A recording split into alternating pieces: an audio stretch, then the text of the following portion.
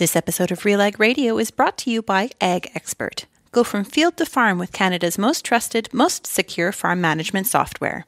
Ag Expert keeps you on top of it all, no matter where you are. Get started for free at agexpert.ca. It's time for RealAg Radio on Rural Radio Channel 147 on Sirius XM.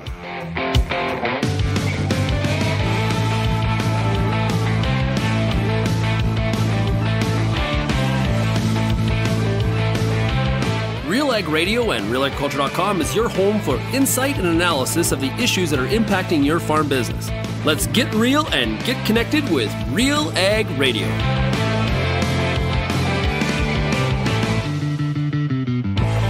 Welcome to RealAg Radio here on Rural Radio 147, Sirius XM. Shaun Haney, your host here on this Tuesday edition of the show. Hey, thanks so much for making RealAg Radio and Rural Radio 147 a big part of your workday.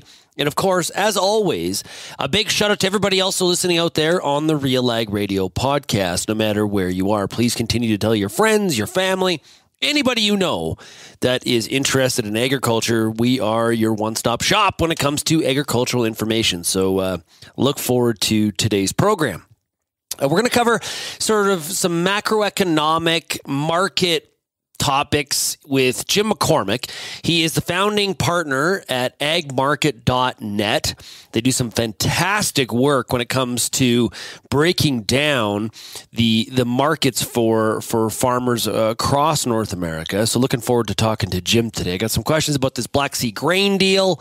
I want to ask him about China and some of their purchasing and what's happening there, and try to translate all that back to you when it comes to marketing advice. So we'll talk to Jim today.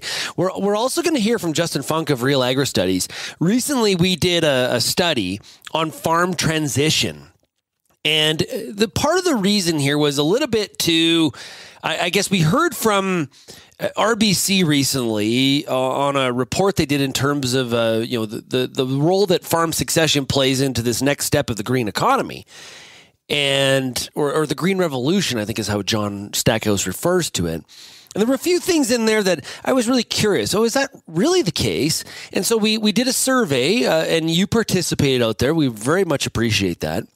We'll talk to Justin about some of the results. What did we find? What's in line with that RBC report, and what's maybe a little bit different? And where are some of the misconceptions that the mainstream media, as they've grabbed a hold of this farm transition topic, how they've maybe made some mistakes in terms of breaking some of the numbers down. So we'll do that. Also, hey, it's time for the top ag news stories of the day as well today. We'll get some of that in as well.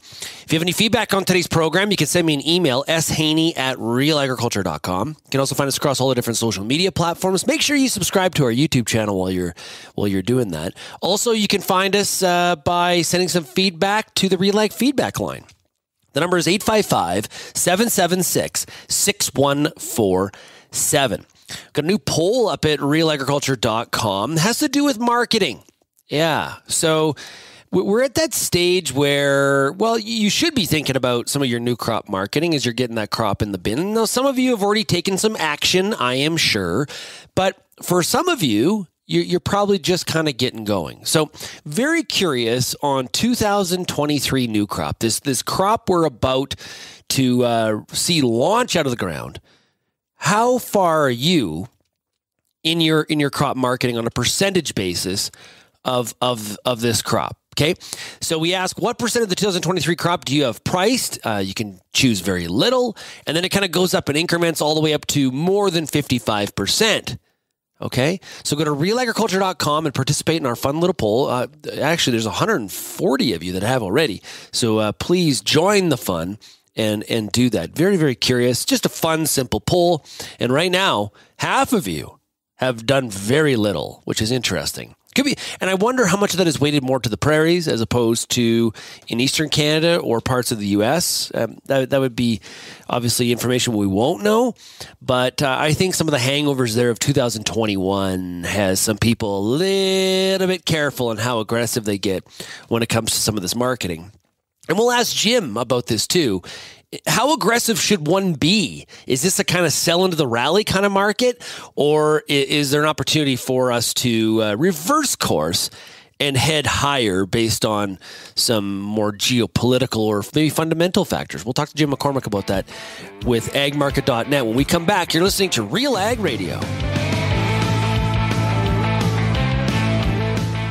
Boron is an essential micronutrient for plant growth, and without boron, your crops can't absorb the macronutrients they need for higher yields. Although borates occur naturally, boron deficiency is a common soil problem. Whether in direct soil application, through fertigation, or as a foliar spray, US Borax has the right refined product for your crops. US Borax products are specifically formulated to combine with other fertilizers, lowering your application costs. Learn more at borax.com/ag. How's your seed quality? What should you treat with? What about herbicide carryover and environmental concerns? Spring is here, and you've got a lot of things to think about in regards to your pulse crop. The Pulse School on Real Agriculture has information and advice for all these questions and more to help you navigate this season. Brought to you by BASF. Pulse School episodes are available at pulseschool.com, realagriculture.com, or as a podcast on your favorite streaming service. Download the latest episode today.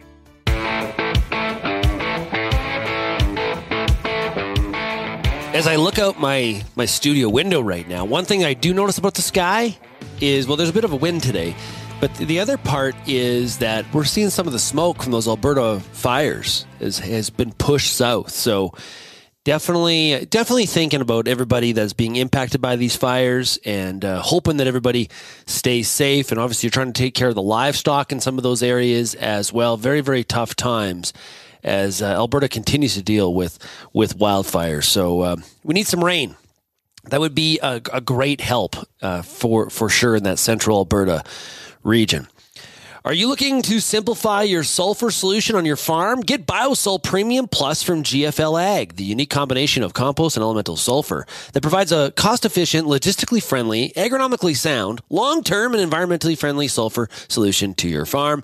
Learn more at gflagra.com. That's gflagri.com. Let's talk some markets. We're joined right now by the founding partner of agmarket.net. It is Jim McCormick. Hey, Jim. Welcome. Hey, good morning, Shaun. Thanks for having me on. Yeah, lots happening in the market right now. As we look at the markets at the time that we're doing this recording, a bit of I guess a mixed trade. Quite a bit of red on the screen, probably more so than green. What's happening here in this week of trade? Is this the market a little bit uncertain about what happens with this Black Sea grain deal going forward, or what's at work? Right now, I think there's a couple things going on. The first thing I'd say is actually a little bit of concern about the cash market, Shaun. Yesterday in mid-session, especially in the corn market, the CIF value, the value of grain down at the Gulf kind of collapsed across the board, and a lot of weakening of the basis. So I think there's a little bit of concern of demand, export demand specifically for U.S. products, as Brazil continues to sell our products a little bit cheaper. So they're worried a little bit about demand. That's why we're under pressure right now. But the big concern, and probably on the macro front, on the international front, is definitely this grain sea corridor. The shutdown, the 18th is when the deal technically expires. I'm in the camp personally that I think they will shut it down. I think Putin's going to, at least temporarily, Putin wants to wait and see how hard the G7 comes after him. If they come after him hard without any sanctions relief, I think he's going to try to squeeze the world a little bit. The other thing, I think, China was taking a lot of corn from the Ukrainians, but now the Chinese can take some of that corn from the Brazilians. They've got a big crop to export. Maybe that takes a little bit of pressure off Putin to keep the corridor open as well. So we'll keep an eye on that. If that does get shut down for a extended period of time, I think that would be a little bit friendly to all crops in the North American hemisphere, as it'll shift the demand around to, or supply around, of who can supply the world's food. Yeah, wasn't the tell last week when Ukraine's ag minister said that it wouldn't be a catastrophic event if that deal wasn't renewed? The kind of, when Ukraine's saying that, you got to wonder where these talks are, because there's actually, I read in Reuters this morning, there's no talks planned to extend that agreement this week. So maybe this is already a little bit of a done deal. I think it's baked in the cake right now. I think the fact is nothing can't happen over the weekend, and I think now it's just where it's at. And now we're going to see how long it actually, is it a day, is it 2 days, is it a week, or is it a month? The longer it goes on, the more unnerving it will be probably for the world buyers.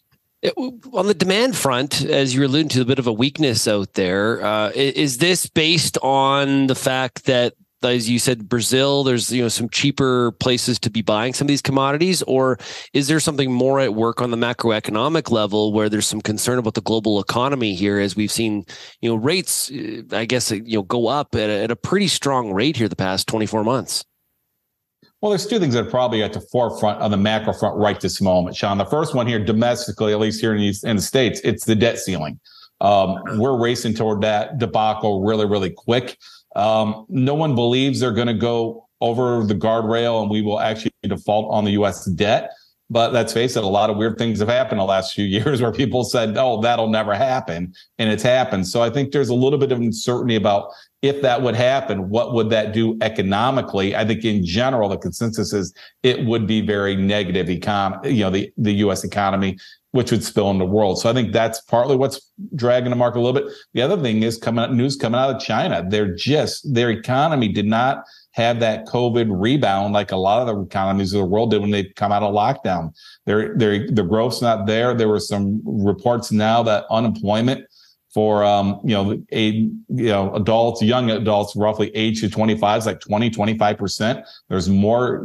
You get the college grads that are just coming out of school here the next couple of weeks, and that just shows you the world's, the China, the kind of the big engine for the world's demand over the last decade is slowing down, and that's a little bit of a concern. And, that's a concern here in the States for the bean exports specifically. We ship a lot of beans to China. If their economy is not growing, their bean export number might be overstated, and we might see more cuts in the exports to China.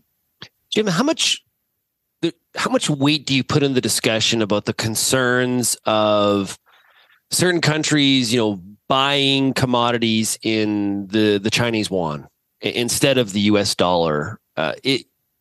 Is that something that is taking up a lot of your headspace as you try to break down this everything that's happening geopolitically right now?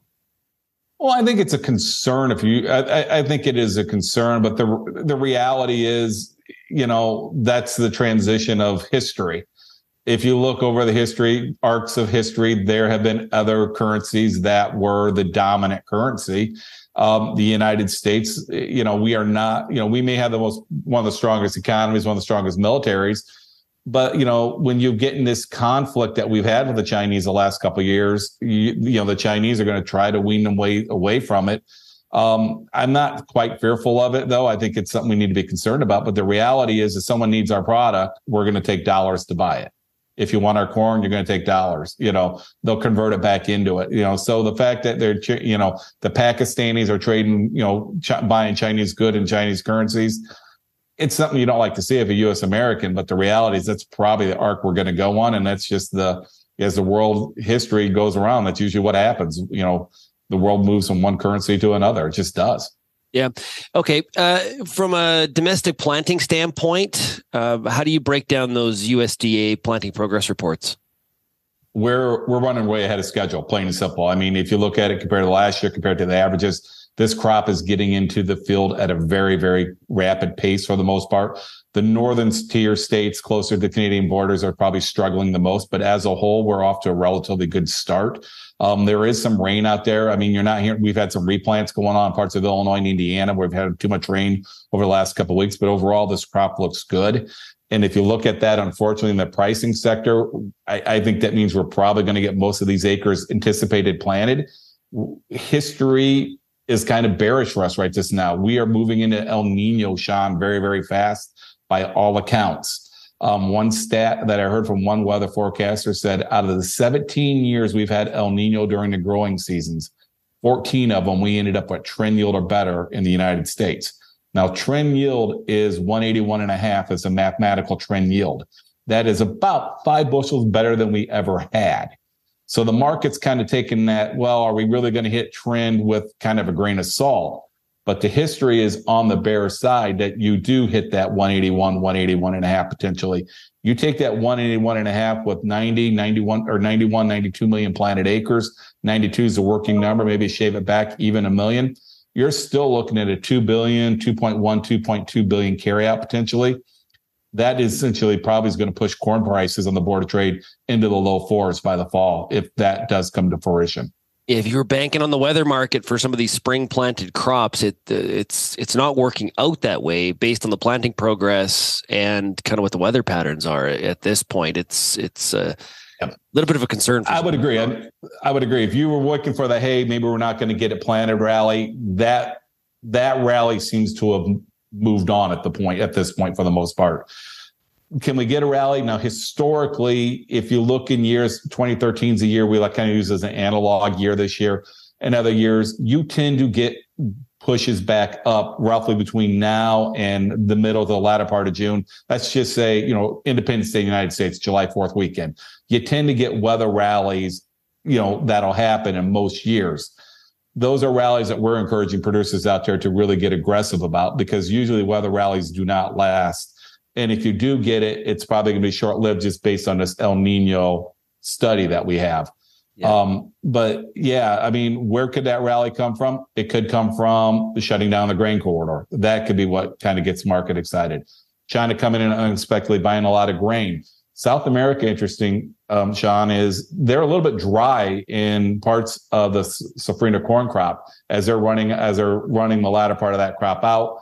Does that get the market a little bit excited? And then the western part of the United States, the western corn belt, according to the drought monitor, is still quite dry, even though they've had rain recently. So those are the reasons that you might get the market get a little too wet, too dry, too cold type of bounce. But history says that bounce needs to be aggressively marketed. And that, that's the key point here. The tail of the bounce, or trying to put together a justification where we could see a little bit of maybe a couple upside days or maybe a week. Those are an opportunity, a selling opportunity, as opposed to transitioning back into what we had basically the past 2-3 years, which has been this buy and hold strategy where all of the strength is in the seller's hands. That has really, we've transitioned to a different kind of marketing market at this point. You nailed it. The reality is the boat's turned. We are no longer in a bull market. In general, we believe we're more in a bear market. We are in a stocks building market. The market's going to pay you storage more than likely as we get into fall, store grain into the spring and summer. It's just the cycle of agriculture. When you think about what happens, we've had a very tight supply in the United States. We've had tight supply around the world, and that has driven the prices to astronomically, historically high levels. The war was probably the apex of it. Like a year ago, now we're going to come out of that. And what happens? The world responded to these to these rallies, supply-driven rallies, by essentially increasing supply. We've got a big safrinha corn crop, potentially a big U.S. corn crop. We'll see how Canada comes out. Canada's a little bit dry here and there, but in general, the world supply, if you look at what the government's suggesting, the world carryouts are starting to grow. So we're moving more into a long-term bear market. The energy market continues to struggle. Crude oil can't get much over $80. Every time it does, it gets smacked back down. The crude oil tends to be the canary in the coal mine for the overall commodities. If China's economy is going to start to roar into life, you'll see it in the energy markets first. And the energy markets tend to kind of pull all the markets up. The energy markets have been struggling right now. Nat gas is at dirt cheap prices. You're hearing we're taking nat gas rigs offline at some of the quickest pace we've ever seen right now, as the market's trying to essentially stem the flood of nat gas on the world market at the moment. So all those, unfortunately, are kind of negative indicators for the commodity markets. And like I said, I think that lends our group to believe that rallies really need to be meant to be sold for the American agriculture, even for anybody who's producing, because we could oversupply ourselves into 2023 and really set ourselves up into some frustrating times for 2024, because the prices, Shaun, is probably going to go down, but the reality is the cost of labor is probably not going to go down. With inflation, it's still running around 5%. Even if they get it down to 3 or 4, the employees are still going to want their raises. Land rent probably isn't going to go down much. The cost of land isn't, we don't, as I say, they don't make more of it. Rent's not going to drop. So what's going to happen is the prices of your product is going to go down. If agricultural commodities are going to go down, but your cost of producing, it's not going to drop as much. And it's going to make 2024 that much harder to cash flow. Well, I was just going to ask you about inflation. So there has to be some, I'm sure there's a lag here, but as we see weakness in the energy markets, and of course we're seeing the bearish tone to the ag commodity complex, that, those are the inputs for the engine of the economy. Does this mean 6 months out or 12 months out that we really start to see inflation here really tail off, and maybe we get a little bit closer to that 2 to 3% window that would be more of the target for the Fed or like the Bank of Canada? I think that's what you're going to see. And remember, that's the goal of this. I mean, that's the reality is, I mean, the Fed has told us all along they're going to slow down the economy. That was the whole key, was raising interest rates, make it more expensive to do business. That slows down the economy. And as you slow down the economy, you are going to essentially get a little bit of deflation to get it down to close to that inflation number they want. Now, how long does it take? It may, in the ag sector, it takes a little bit longer for that cycle to happen, but we believe you're seeing that cycle. And the old line is, you don't fight the Fed, you don't fight the Bank of Canada. They usually get the way they want. Maybe not as fast, maybe not as quick as we like, but normally, they have the strings that to either increase, to stimulate this economy or slow it down. And right now, the inflation is still the key. Now, I think we're just kind of at the tipping point. We've got inflation right around 5%. The Fed rate's right around 5%. So we're probably where we're going to pause it, but that's still too high on the inflationary aspect. So I think they're just going to keep slowing this economy down until they get it close to that target rate somewhere, the average rate, inflation rate somewhere around 2%. Yeah. And just because they pause now, we saw this with Australia last week or the week before, where they were paused and then all of a sudden they're raising rates again based on the data that they're seeing. So this is definitely a fluid situation. Just because they pause now doesn't mean, hey, that's the strategy going forward, and hey, reduce rates are right in front of us. This is definitely a moving situation, something that, especially with all the money that is borrowed in agriculture, we're definitely paying attention to interest rates. There is no doubt about that. Jim, thanks so much for joining me. Really appreciate it. All the best to you and everybody at agmarket.net. How do people get a hold of you? Best way to reach us is go to agmarket.net or go to 844-424-6758. But if they're interested in looking at our research, agmarket.net. This is 2 weeks in a row, from my memory, that we have heard the market analysts that we talked to here on the show say, sell into the rally, opportunity, right? So, and if that's the case, let's assume that is correct advice. It means you got to be more on top of some of the daily trade, right? When we were in the buy and hold, I'm just it's sitting in my bin. It's all good. I'm going to check on the market in 3 months and see when it's, corn's $2 higher, right? We're not in that kind of market. So this is where either we have to be following the trade on a daily basis, at least seeing the movement of the market, or two, we need to put price targets in place. And because if you do the third option, which is don't pay attention and want to see, hey, it's going to reverse, it's going to get better, I'm not going to pay attention because if I'm going to be sucked in to selling too much of my crop. And so I'm going to ignore it and I'm going to enjoy the fruits 3 months from now when the market's higher. It doesn't feel like the third option is a good idea here at this point. Now, that may prove to be wrong, but you got to also play the probabilities. You got to play the probabilities. And right now, this is the probability. I think, what we heard from Jim McCormick this week is how a lot of people are lining up here right now. So getting back to that poll, 50% of you have sold very little of this crop at this point. I'm not telling you what to do, but you need to pay attention to some of this daily trade of this market in this kind of part of the cycle. So we'll see where everything goes. Let's take a break. When we come back, we're going to talk about something that happened 20 years ago. Time flies, but boy, it's still impacting us today. You're listening to RealAg Radio, Rural Radio 147. We're on Sirius XM.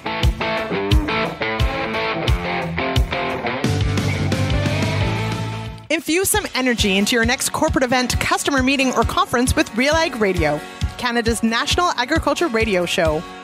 Create a unique experience at your next event with host Shaun Haney, broadcasting RealAg Radio live on Sirius XM, featuring exciting guests, captivating interviews, and the latest news from the agriculture community. Contact advertising at realagriculture.com or call 587-787-1795 to book your on location with RealAg Radio today. As you head out into the field this season, The Corn School's got you covered. Everything from tillage discussions, weed control info, field trial results, yield strategies, and more. The Corn School on RealAgriculture.com has the information and advice you need to help you succeed. Brought to you by Pride Seeds and BASF. Corn School episodes are available at cornschool.com, from realagriculture.com, or as a podcast from your favorite streaming service. Download the latest episode today. Did you know that Pioneer now has a full lineup of Enlist E3 soybeans? Take a look at Pioneer brand Enlist E3 soybeans for the highest yield potential and for the best agronomic package and herbicide trait options. From the lab to the field, Pioneer brand Enlist E3 soybeans are the best in beans, period. Ask your local Pioneer representative about Enlist E3 beans.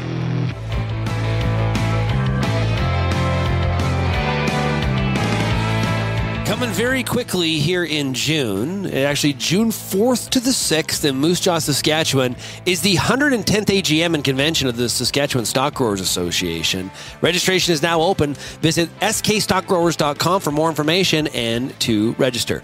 One of the topics that I would assume is going to get discussed there is more reflective in nature.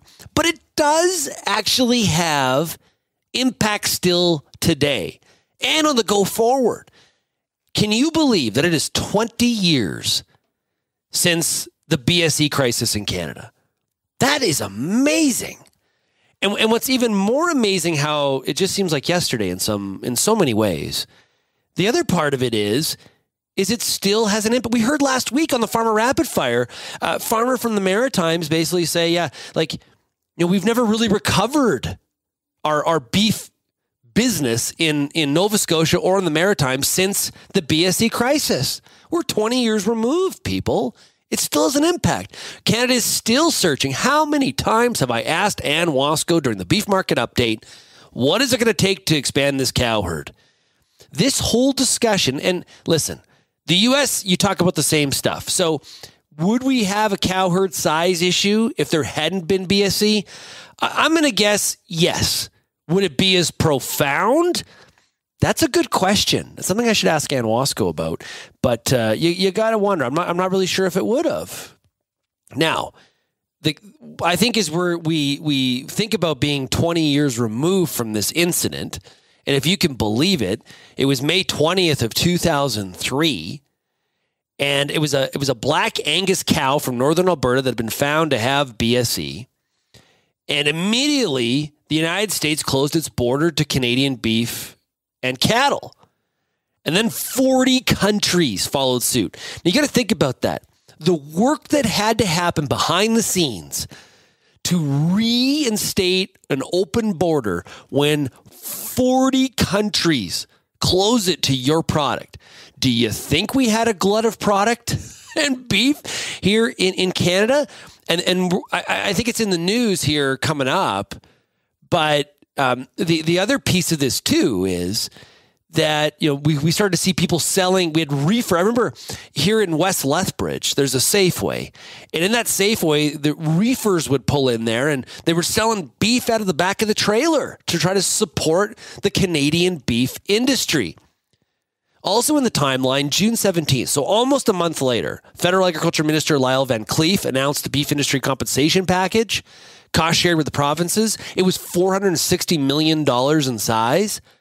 A day later, he also announced changes to slaughter rules. I believe, if I can remember right, we could all of a sudden trade across provincial lines, if I remember correctly. In those changes, though, the cattle tissues at high risk to carry BSE, notably brain and spinal cord, must be removed at the slaughterhouse from cattle that were older than 2 years old. And then by August 8th, okay, so now we're in the early parts of summer, we're June, July, we're like 2.5 months after the border shut. U.S. and Mexico partially lift the ban on some Canadian beef products.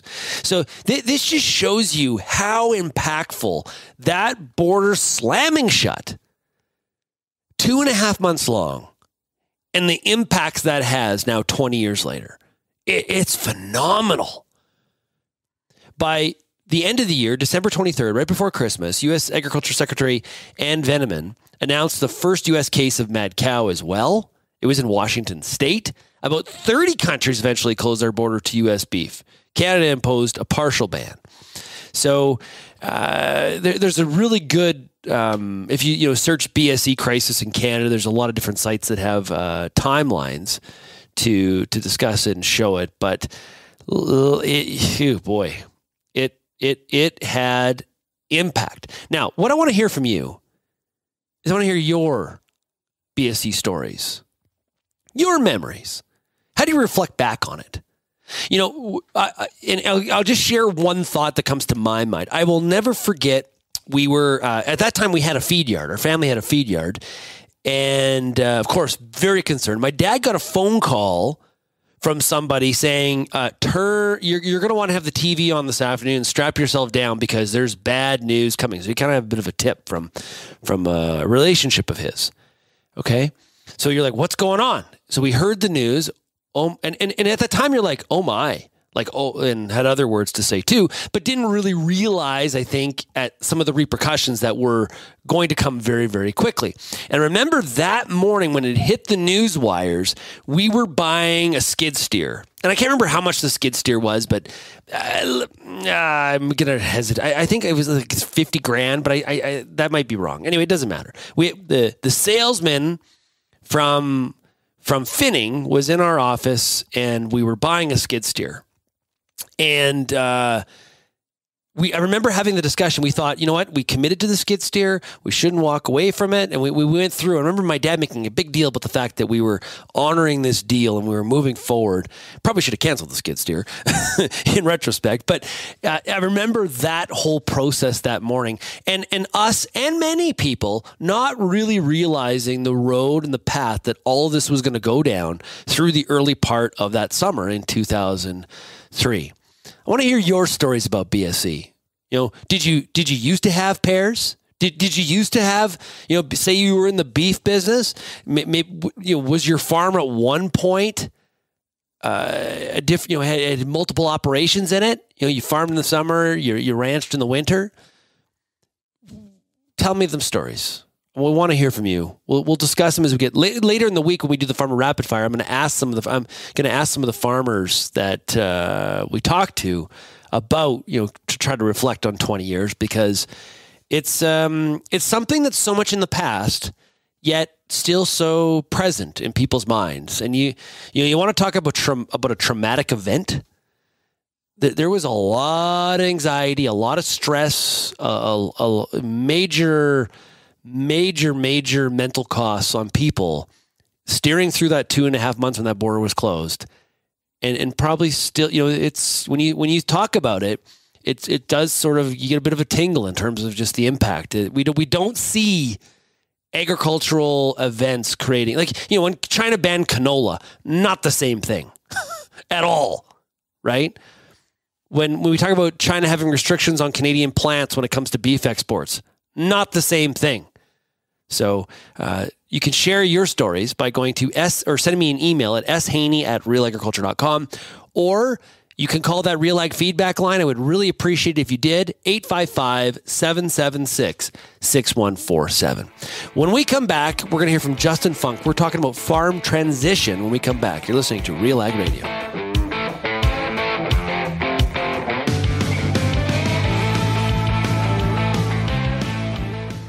Want to get the best out of your soybean crops?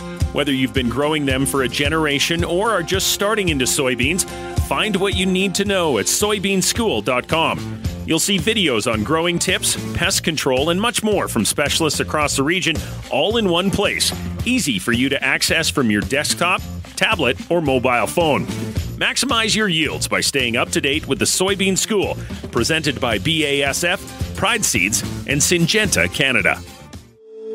If you're involved in the agriculture industry, it's important to stay informed on all the latest issues affecting your business. At RealAgriculture.com, we offer fast, reliable news, information, and insights to help you keep on top of all of the latest in Canadian agriculture. Visit RealAgriculture.com and sign up for our free daily newsletter covering everything from news, agronomy, animal agriculture, and much more. Visit RealAgriculture.com/subscribe today.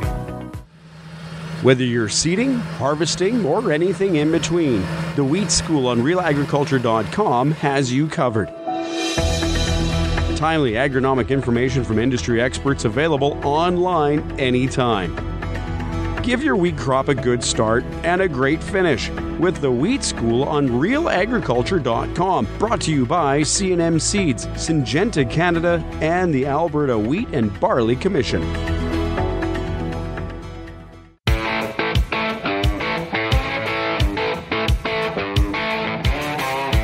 And welcome back to RealAg Radio here on this Tuesday. Let me tell you about Alpine Premium Liquid Fertilizers for Canadian farmers. Over the past 50 years, Alpine has developed broad Canadian roots. They strive to maximize fertilizer efficiency to support farmers and their communities with high-quality liquid fertilizers from start to finish. To learn more, contact them at alpinepfl.com. That is alpinepfl.com. A lot of talk in the mainstream media about farm transition and who will take over the farms of the future. Well, this month, it just so happens that RealAgristudies looked into this to try to, shed some light on what is actually happening on Canadian farms when it comes to farm succession and farm transition. Here to talk about the results is Justin Funk of RealAgristudies. Hey, Justin, how are you doing? I'm well, Shaun. How are you? I'm doing really good. And the Blue Jays didn't look too great last night against the Yankees, but we swept the Braves. And you're going to the game tonight, too. I am going to the game tonight. I'm looking forward to it. Good for you. I'm super jealous. I'll be watching on TV, and I will look out for you. Okay, let's dive into it. Now, when we look at what farmers said in regards to, do I have a written succession plan? How do those percentages break down? Yeah. So first of all, when we did the survey, which was conducted at the end of April, the very first question we asked was, are you a single generation farm or a multi-generation farm? And about 2/3 of the respondents indicated they were multi-generational. So indicating that there was more than one generation farming together on the same farm.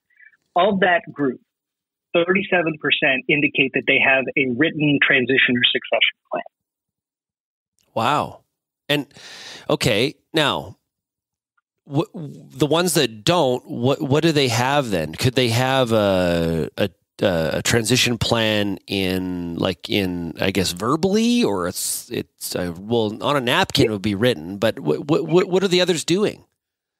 Well, first of all, in 2016, we did a study at Purdue called the Multi-Gen Farm Study, and we saw pretty similar numbers to this. In that time span, farms have been going through transition. So, there are farms that don't have a written plan that are transitioning just fine. So I think that the way we are interpreting this is that it's either, it's formalized with a written plan doesn't necessarily mean that they're not thinking about it or they're not going through the adequate processes associated with successful farm transition. So one of the other questions we asked was, are you working with external advisors to help you through transition? Here we saw the numbers were completely flipped around. 64% said yes, they were. So, just because somebody doesn't have a written transition plan doesn't mean that they're not going to be transitioning the farm or transitioning the farm successfully. Yeah, I think that's one of the big misinterpretations out there, is we've seen a lot of mainstream media, try to cover. It was in the RBC report. Let's just, be clear about that. And it was covered a lot. And there was sort of this take where, land is going to go unfarmed, that there's nobody to take. We have a people issue. There's nobody to take over the farms of the future. What our survey showed is that actually, wasn't it like 2% of people said that there's really no plan after the current farmer? Like it was a very, very low amount. It was 2%. So of the multi-generational farms, we ask essentially, where are you in the process? Have you not started? Are you just getting started? Are you in the middle? Have you finished for the time being? And that's something else that I want to emphasize here. Succession planning is not something that has a definitive conclusion, right? Once you finish one phase of the process, you essentially begin the next, assuming there's another generation coming along. Only 2% of farms said that the farm was winding down and would not be going through transition. Now, you just compare that to the single generational farms. So that's another subset of our sample, right? Because that was the first question somebody answered, am I single or multi-gen? So 37% of these farms said that they were single generation. But then we went on to ask them, well, what's the status of your single generational farm? And 60% said, we're going to be single generation for a while.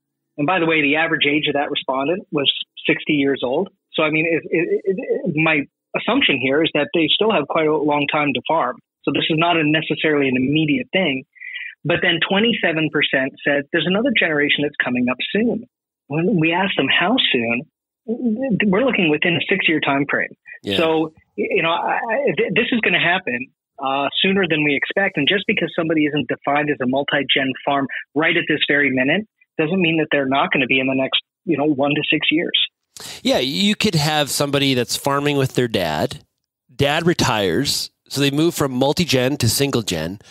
But they have a daughter that's in high school that intends to come back to the farm after college. And then that single generation farm then transitions to multi-generation farm. This is a sort of like a living, breathing organism when we look at this. It very much is. And just one other thing, of the single gen farms, 14% said we recently transitioned. So they've just gone through it. They're single gen now. And probably for the foreseeable future, but they've successfully gone through transition. And by the way, the average age of that farmer was 50 years old. A lot has been made about the age of the farmer. And as you look at some of the age demographics and how people answered some of these transition questions, is there something that sticks out for you when it comes to the age of the farmer? Based on what farmers told us? There was one in particular, and I think that this is interesting and not necessarily just exclusive to farmers. We asked, at what age do you plan to retire? And we had before 60 and then a number of other incremental categories up to older than 75. And only 4% said before 60, 26% said older than 75, and then the rest was in the middle.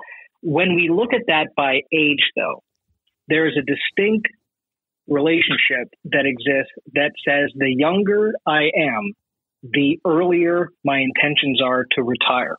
And you can almost follow it to a T, that as the age brackets increase, so does that target age of retirement. That was the one that really stuck out to me. Yeah. And I can see why that might be the case. But when you get to 65 and over, of course, it's very clear that if somebody intends to be farming, that their retirement age is going to exceed 65. And when we talk to farmers about the barriers, because this is not an easy process. Like there's family members, there's on-farm siblings, off-farm siblings. There's this tussle of what's fair is not equal and what's equal is not fair, trying to balance all of that, trying to keep the family unit together so people talk to each other. There's challenges. When we asked farmers about the barriers for them, what did they tell us? The biggest barrier was identified as tax implications. So that's kind of a hard one to get around, and definitely a reason why. And we identified this. The large percentage of farmers that were working with an external advisor, and many of those advisors were identified as being accountants and lawyers. But tax implications was the biggest one, but a close second was lack of communication. And so here we got the difference between a money barrier and more of a behavioral barrier. Yeah, great stuff. Now, if somebody wants to, I guess, hear more about the full results of this, go to RealAgristudies.com. We don't we're putting a video up where people can check it out and kind of go through all these high-level results. So go to RealAgristudies.com. If you have any challenges in finding it, just send me an email, shaney@RealAgriculture.com. Justin, thanks so much. Really appreciate it. Thank you, Shaun. And go Jays go, right? All right. You got it. Leafs are out. Oilers are out. Hockey's a distraction, folks. It's all about Blue Jays baseball now. And we got a good team. So I know you're enjoying some of those games out there when you're ripping around the field with the seeder or the planter. When we come back on RealAg Radio, we're going to dive into the top ag news stories of the day. You're listening to RealAg Radio here on Rural Radio 147.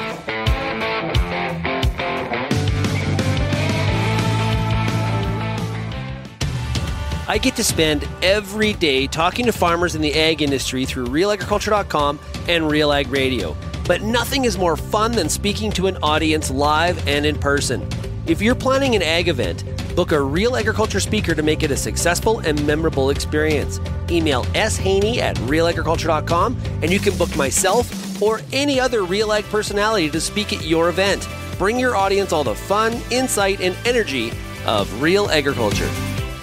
Canola is more than just a pretty face in the prairie landscape. It's a big business, both here and around the world, that requires you to be informed and up to date on everything it takes to grow a successful crop. The Canola School on RealAgriculture.com has an expert library of video resources covering markets, agronomy, and more to help you grow a healthy and profitable canola crop. Visit canolaschool.com today. Brought to you by BASF Canada and Invigor Hybrid Canola.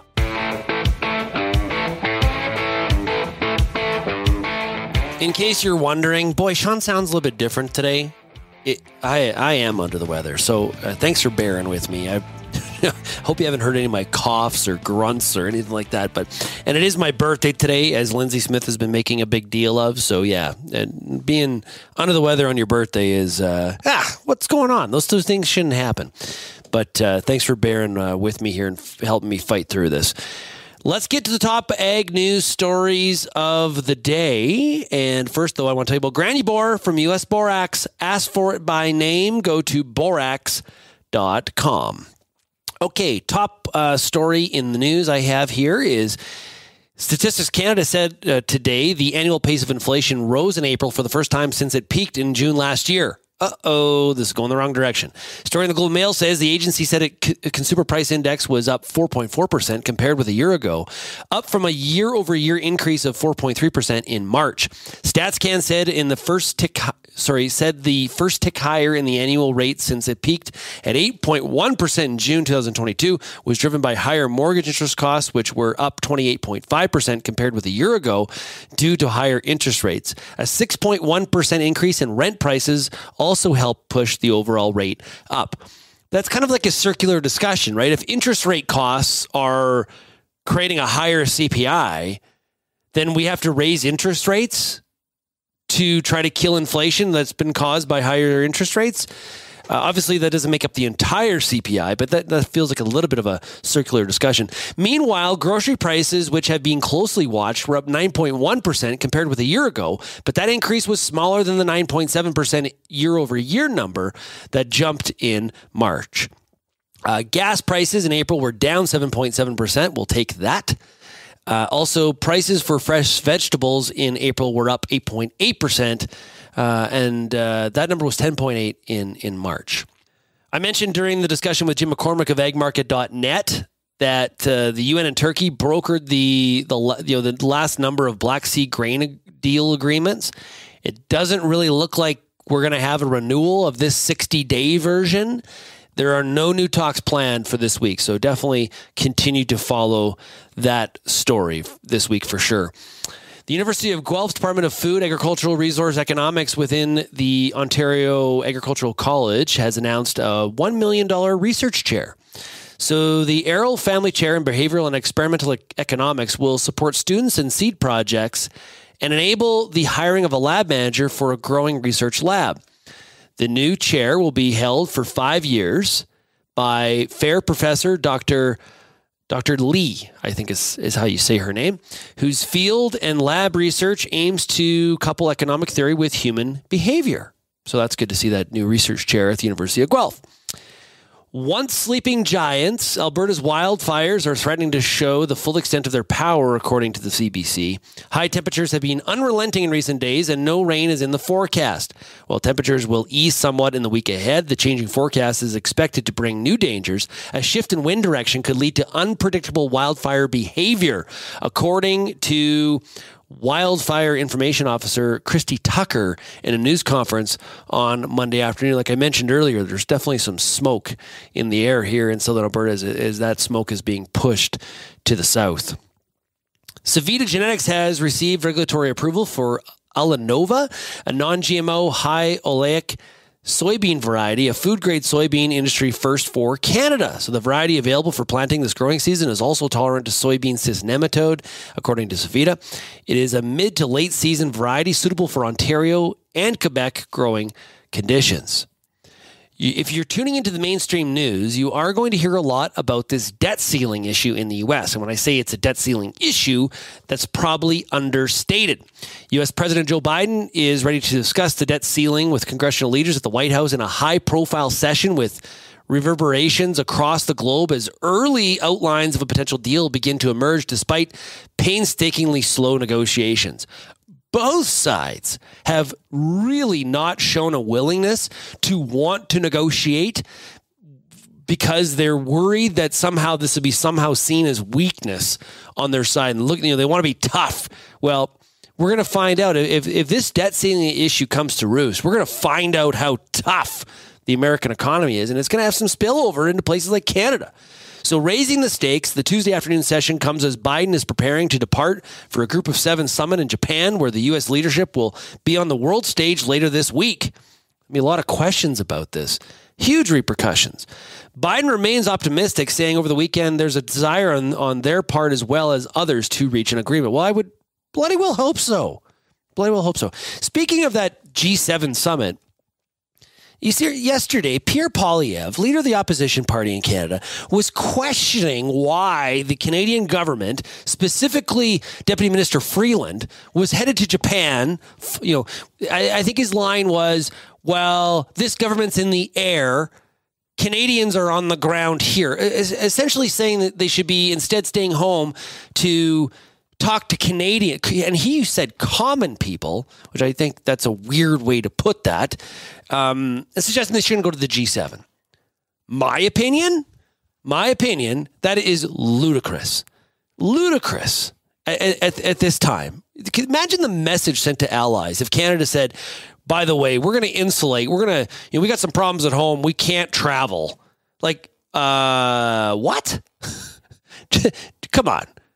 That's what we've now resorted to our domestic politics to. It's nonsense. So I as it came out of his mouth, he had to be thinking nonsense. I'm not sure he did, but yes, Canada should be going to the G7. There's just no question about that.